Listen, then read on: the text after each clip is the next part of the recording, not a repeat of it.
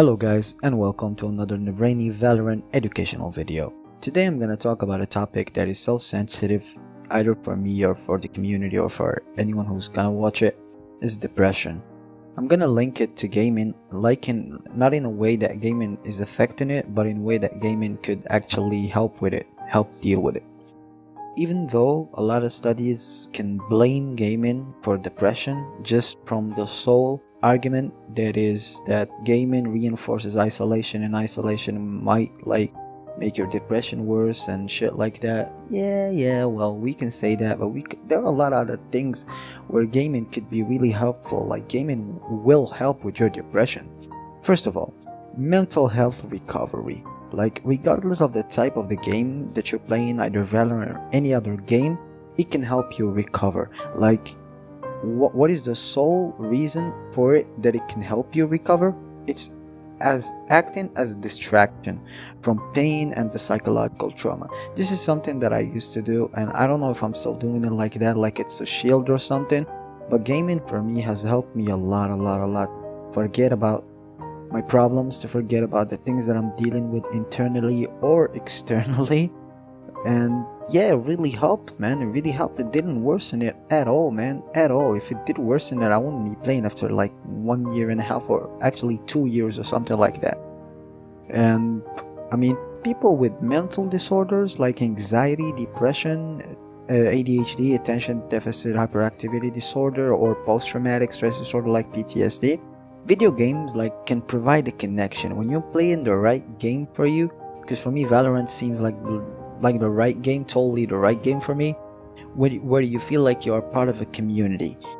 Well, we might say a community where like-minded people who value your participation and share your goal within the game. I can feel that with my friends. I can feel that with my brother, who I play my game with. I can feel that with certain people in Valorant. Yeah, you can feel like you are with like-minded people that I'm really grateful to meet. And also the main reason, which is as a therapeutic distraction that could help regulate your mood, even make you happy, even evoke joy, like getting an ace, getting a 4K, the adrenaline rush and shit like that, you know? Second of all, people who are dealing with depression or people who are dealing with mental health problems might not interact much with people. So multiplayer or online games could be really good for virtual social interaction, even though sometimes the social interaction virtually isn't as good as one might think, like for the problems that, well, we've talked about them in the previous videos, like racism or even toxicity or a lot of other things. But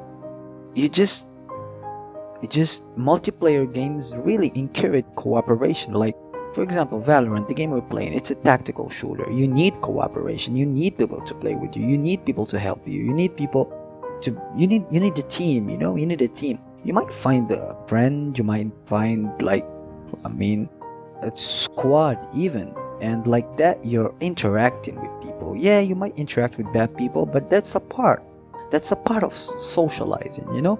So I think the social interaction part of gaming would help with your depression. One thing that I've learned, so that you can succeed in life, you have to fail. And now, while you're playing games, you might be failing in a lot of situations, and you might get frustrated. It really can be frustrating. Now, you have to learn, cope with the failure, and keep on trying so that you're not hard stuck. And this is really important for people who struggle with mental health issues, are not emotionally resilient. You know what I mean? Are not emotionally resilient. So this really could help. You have to set limits, okay? You have to set limits for you. I'm totally with gaming can help with your depression. Gaming can help you. Gaming can do a lot of good things, but it can be bad for you. All right? It can be you have to set limits, because through video games, even though they're good for your mental health, even though they're gonna do all of these things, but if you become addicted to it, you need to be around people in the real world, bro. Okay? Spending too much time with yourself, isolated, you're only chatting with one guy and one guy only, that's the devil. That's your devil thoughts. That's the shit that your head is saying. One time, you're gonna be fighting it. Second time, you're gonna win. The third time, you're gonna win. Fourth time, you're gonna win the arguments.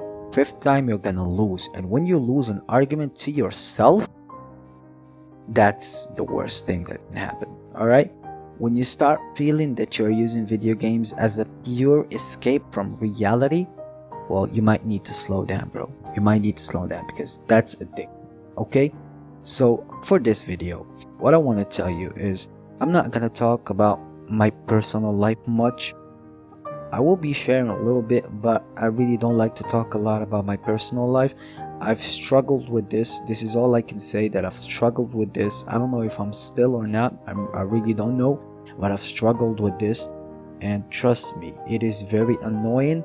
It is very bad, and it can lead to things that you will really not like.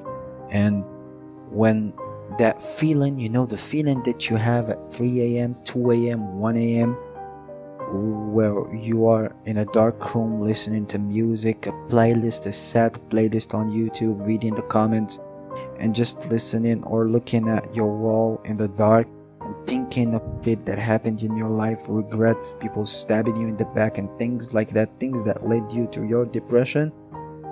Ah, man. Yeah, and I don't know if this is true. I don't know if this is a definition of depression, but I heard from a guy who said, I have it all. I have a lot of things, everything that I needed, but I'm not happy. I have it all, but I still feel like something is missing from me. I have a good girl, I have money, I have a car, I have a house, I have this, I have that, but I don't know why I'm not happy.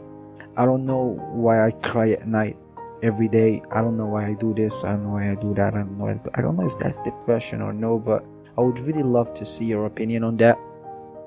I am an anesthesiologist, so I'm like mainly healthcare, mainly things that are, so not much of a psychologist kind of guy, but I love all of this. I've read a lot of books, but I still can't figure out this depression kind of feeling, like from where does it come, what the fuck is this shit, you know, things like that.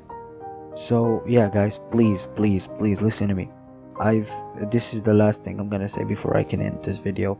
I have asked people in my game, would you guys love to subscribe to my YouTube channel? It might be interesting for you. Well, I do videos and things like this. There was a girl, she said, nah bro, thank you, like, yeah, it's alright, I'd rather watch my life, like, fuck. He's like, yeah, I'd rather watch my life fall apart in front of my eyes, man, rather than watch your videos.